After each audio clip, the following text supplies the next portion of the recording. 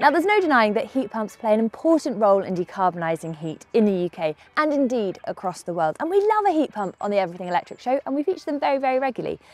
But they aren't necessarily a one-size-fits-all. And in those situations, we need a compelling alternative that can help reduce our reliance on fossil fuels. So today we've come to Slough to see one such alternative called the Bolt e-boiler to find out how this very small unit could be a perfect alternative to a heat pump. Welcome to the Everything Electric show. Try Everything Electric at our exhibitions in Australia, Canada and the UK. Next up, London. This beautiful building is home to 4 individual flats, and one of them has recently removed its gas combi boiler and replaced it with this. This is the Bolt e-boiler, a battery-ready electric combi boiler that integrates grid, solar and battery energy for heating and hot water. And to find out a little more, I'm going to speak to Jazz, who is the founder of the Bolt Electric Heating Company. So tell us a little bit about the Bolt e-boiler. How did the idea come about? Absolutely. So we've actually been in the electric combi boiler industry for a long time, since 2013. And the 2 biggest complaints we had is too much power from the grid and the bills are too high. So we're thinking, well, what can we do to solve this issue? And we thought, well, battery, store some energy in a battery and then throw that into the shower when you need it, so you can lower the demand on your grid, so you can lower the current. So instead of 50 amps, using 30 amps, and you can use all your other appliances. And then also you can use it with your full grid to boost your water supply. So now you can run waterfall showers and baths, and basically just an energy store instead of a tank in a much smaller lithium-ion format is much more efficient, much easier to install, and that's how we come up with Bolt, through experience, through lived installation experience. And so talk to us about the setup. Do you have to have solar? What are the various different components? So solar is optional, battery is optional as well. You can have just a standalone boiler and you can add a battery, or you can stack batteries. You can put 2, 3, 4 batteries to give you 4 hours of extra hot water.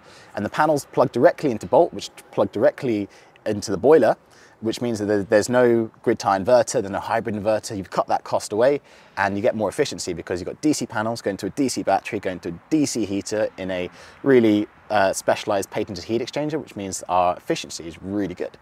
Are there any properties that are particularly well suited to getting a Bolt e-boiler? All properties can put Bolt in. It will heat any home up. It can do up to 20 rads on 100 square meters of underfloor heating. I will say that if it's a badly insulated property, your bills will be high. But if it's well insulated, A or B, it's basically on comparison with a heat pump. If you run it like a normal boiler, like 2 hours in the morning, 2 hours in the evening when you come back from work, that sort of thing, we see basically similar prices to a heat pump. And does it occupy more space than, say, a traditional combi boiler? No, it's the same size as a combi, which is one of the biggest attractions to Bolt. And the battery sits just underneath it in its footprint. It's 4 kilowatt hours. It's very small, can go in any home, from big to small. Do you have to have any upgrades to your radiators? No, it can directly plug into your existing radiators. So if you've got a gas combi, you can rip out your gas combi, flow return, hot water, cold water, you can put it in about half a day. In what situations might you recommend this instead of a heat pump? So I don't think I would recommend this instead of a heat pump. I think if you can put a heat pump in, you should. They are fantastic, you get 3-to-1 efficiency. The problem is 54% of homes in the UK can't put a heat pump in. So we are there for you, and if you're watching this video, that's probably you, which is great. But yeah, and of those 54%, 13% have to do home upgrades. So if you're in terraced housing, you have noise laws which stop you from putting a monoblock outside. People can't put the buffer tank or the hot water tank. So if you want to get away from gas and you can't put a heat pump, Bolt is a really good solution for you. We're really excited to partner with Duracell Energy to showcase their amazing renewable energy solutions. If you want to reduce your energy bills and join the renewable energy transition, installing home battery storage and solar panels at home is a great way to start. Duracell Energy's ecosystem of products typically partners with solar panels, but they can be just as effective without it, particularly for electric vehicle owners or anyone looking to take control of their energy. And with Duracell Energy's Platinum Homeowner offer, viewers can get a custom service that pairs you with top quality products and the best installers in your area. Duracell Energy's batteries, inverters and EV chargers work together on one easy-to-use app. With features like dynamic tariff integration and grid services, you'll be able to maximise your return. Ready to get started? You can get your quote today. And don't forget, we're also giving away a Duracell Energy Bunny in every episode. Just answer the question about Fully Charged by following the link in the description. Good luck!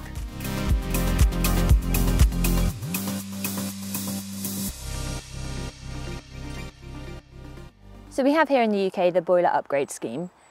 Does that apply to something like the Bolt-E boiler? Not yet, but because it's the solar system as well, so Bolt is solar PV and hot water and heating, we can kind of sneak under the solar grant. But there is work in the works to kind of make this a slightly more compelling option from an affordability perspective. Yeah, but I mean, even from an affordability perspective, you get solar heating hot water for £3,500, which is still less than you would pay for a heat pump installation even after the grant. So even if you don't have any grants, it's still about the same cost as a gas boiler.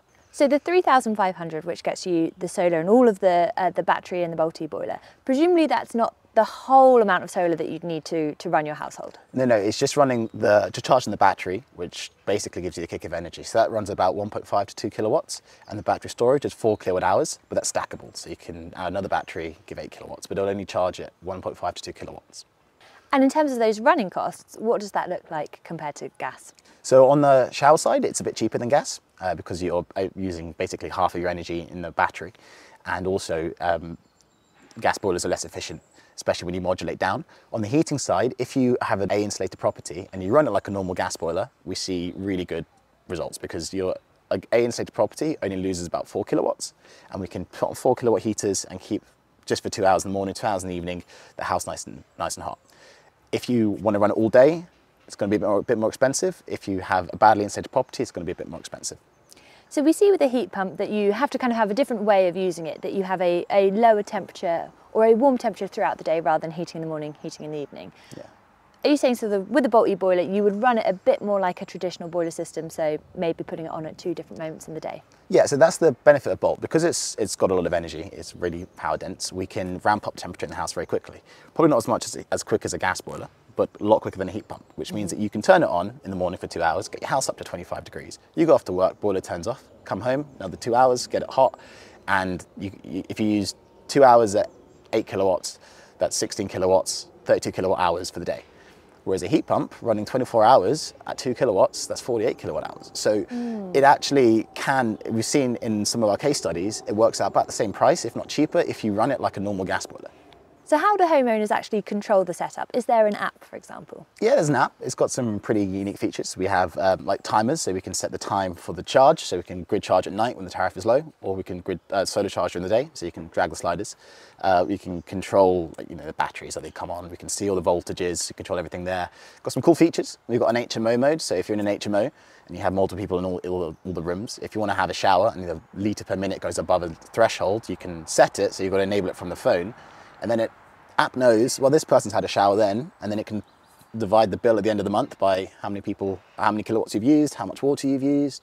And there's a team mode, so if you have a teenager who likes to spend 45 minutes in the shower, you can set it to like 10 minutes, and then it will slowly ramp the temperature down so they know they need to get out as soon as possible. So there's lots of different features because our heat exchange is so unique and we can really control the temperatures.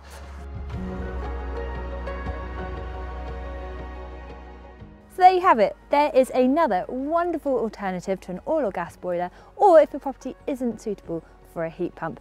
And actually the Bolt boiler will be at our live show at the London Excel on the 16th, 17th and 18th of April, so do come along and take a look at it for yourself. But that's it.